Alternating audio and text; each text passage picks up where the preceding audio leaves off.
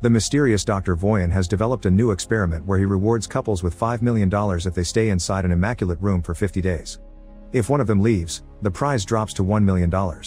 There is no contact with the outside world and no entertainment, only each other's company. However, they can get treats by paying for them with part of the prize money. Today's couple is Mike and Kate, who think it will be easy money. Mike thinks they've been very lucky to find this place, and Kate sees it as the second chance they deserve. However, she also points out that maybe they should split the money to make things easier. Her plan is to invest the money, which Mike thinks is incredibly boring. He sees his future as partying and having a good time without having to think about money ever again. After hearing the AI voice remind them of the rules, they explore the area and notice they weren't joking when they called it immaculate. Everything is white, and the only objects there are a bed and a bench. There's also a simple bathroom, which rules say they can enter one at a time, a red button they can use if they want to leave, a touch screen where they can request treats, and a big clock above the exit door that counts down the time they have left in the experiment. Their meals are designed to cover their daily nutritional requirements and are just flavorless white shake that comes in a white carton. The room also comes with automatic lights that change throughout the day to announce morning, afternoon, evening, and when night falls, which is a sign they must take to go to bed. The touch screen allows them to set up an alarm clock, and while Mike plans to treat this as a vacation and sleep late, Kate sets up an early alarm so she can have some sense of routine. When they go to bed on their first night, Mike tries to get busy with Kate, but she's worried that they may be watched by the professor. Since Mike insists, they end up doing it quietly under the covers. When morning comes, Kate goes to the bathroom to look at herself in the mirror and recite a few words of affirmation to keep her spirits up and her goals fresh. After they both shower, they throw their clothes into the bathroom's laundry chute, and in exchange, they receive very plain pajamas, although at least these have some color.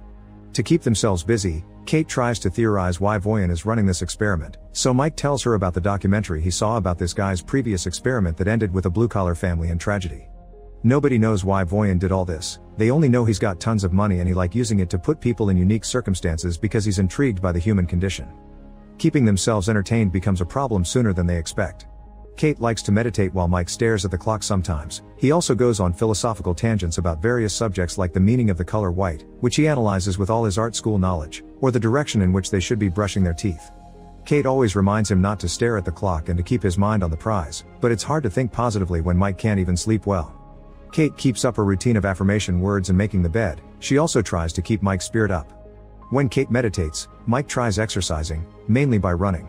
Together, they play hand-clapping games, Marco Polo, or even dance. Whenever they take off their dirty pajamas, they're given another pair that looks exactly the same. A few weeks have passed when something different finally happens. Mike finds a bug that has sneaked inside the room. After baby talking to it, Mike tries to feed it some of the meal shake, but as soon as he pours some drops on the floor, the AI voice reminds them that food can only be used for consumption by the contestants. Worried about the bug not surviving in here, Mike requests some way of letting the little guy out, promising he doesn't want to leave. Kate explains to him that the speaker through which the AI voice comes out doesn't seem to be two-way. She's already tried, making Mike decides he's going to push the button to open the door. This starts an argument because Kate is sure pushing the button will make them lose even if Mike doesn't actually leave and only puts his hand out for a stupid bug. After putting the insect down, Mike tells Kate the bug is a living being and that she has no compassion, so Kate accuses him of being condescending because she isn't vegan like him. As the argument gets louder, Kate finally confesses she thinks Mike is only vegan because he wants to piss off his well-off dad who gave Mike everything he needed, therefore he never suffered and now he wants to have artsy street art cred. Then, Kate tries to walk away from this conversation, but she ends up stepping on the bug, and Mike has trouble believing her when she says it was an accident and apologizes. Mike spends the rest of his day sulking in a corner until he finally decides he's had enough. Doing nothing, it's just not healthy. Since each of them can take 2 treats, Mike is going to ask for one even if takes out $100,000 off their prize. Kate doesn't approve, but Mike doesn't need her permission, and his treat ends up being a single green crayon. It's not much, but at least now Mike can do his art on the walls. After watching him draw for a while, Kate asks him to draw her, and Mike accepts. However, he refuses to do realistic portraits because they're boring. He prefers to stick to his style, causing Kate not to want to model for him anymore. Mike draws until there's no more crayon left, pissing Kate off when he leaves green stains all over the bathroom and the towel on the floor.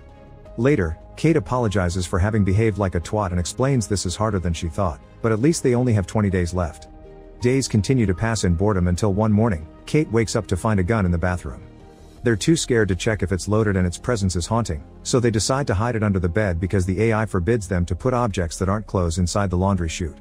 Sometime later, the couple is finally rewarded with Connect Time, which will play for them messages sent by their loved ones. Mike gets a message from his sister, who tells him how she and their parents are doing. but she also thinks Mike isn't dating Kate anymore.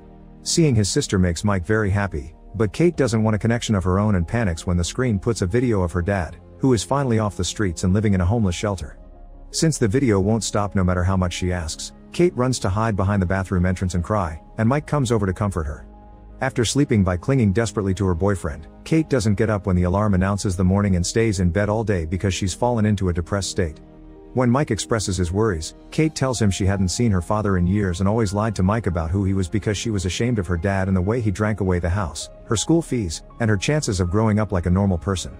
With only a little over 2 weeks to go, Kate still stays in bed while Mike tries to find new ways to entertain himself, like modifying his drawings by smudging the crayon with his fingers or reading the pajama label in as many emotions as possible like those acting exercises. He tries to make Kate eat by making some jokes about the food, but it's pointless, so he ends up joining her in bed and hopes he can comfort her. It still doesn't work, and Mike sometimes decides to sleep on the floor just to feel something different. One morning, he tries to convince Kate to take a treat, but she refuses to lose that money. Growing increasingly frustrated, Mike mentions he isn't sure he can do this anymore, and that finally inspires Kate to get out of bed. Before she takes a shower though, she tells Mike to take his second treat, even if costs $250,000. Mike does so and is shocked to see the door open to allow a naked woman called Simone enter the room. She doesn't know anything about the project, she's just an actress getting paid for a gig that required signing lots of NDAs, and while she was booked for a month, her agent said she's probably staying for 24 hours. Kate doesn't like her presence very much and makes Mike give her his t-shirt so Simone can cover up at least a bit. Simone notices Mike's art and praises it, even recognizing the influences, which pisses Kate off more. When night falls, Mike offers to sleep on the floor while the girls take the bed and Simone offers to stay awake while they sleep. Kate is annoyed by their attempted manners and decides they can all share the bed as long as she sleeps in the middle. That night, it's Kate the one to have trouble sleeping. In the morning, Kate doesn't find Simone on the bed and thinks she's gone, but actually, she's in the bathroom. Not being able to take it anymore, Kate decides to take a treat and receives a little box with 3 fun candies. Kate immediately takes one and offers one to Simone, but Mike only accepts one too after lots of hesitation. The 3 of them begin dancing and flailing around the room, they also share a few group kisses. However, after a while, Mike begins going through a bad trip, seeing blood everywhere and dreaming he's underwater while seeing his younger brother fall with him. The women bring Mike back to reality, but he's still panicking and asking to leave while mentioning something about Sean and drowning.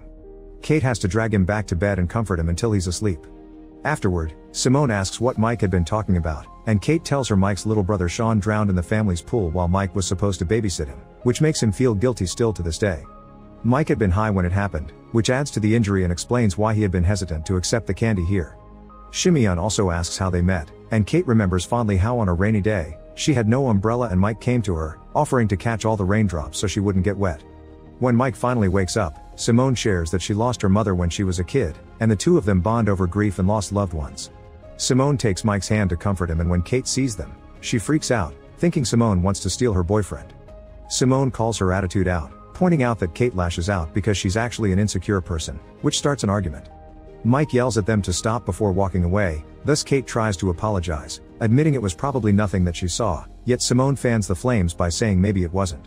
The following morning Mike isn't feeling well, but Kate is concentrated on other things. Simone is finally gone, but there's also a message from her on the wall on green crayon, thanking Mike for a wild night. Kate freaks out, not listening to Mike when he explains he didn't do anything and this is like the gun, something the room is doing to mess with them. In her anger, Kate pushes Mike to the floor, making him hurt his head and bleed. Mike steps away from her, reminding her that he's never cheated on her even when she moved to New York. He also stopped seeing his so-called rich friends not to make her uncomfortable and didn't finish college to stay at home with her when she was depressed, yet all he gets in return is jealousy. Crying, Kate continues to apologize, but their conversation is interrupted when Mike begins feeling dizzy from the wound.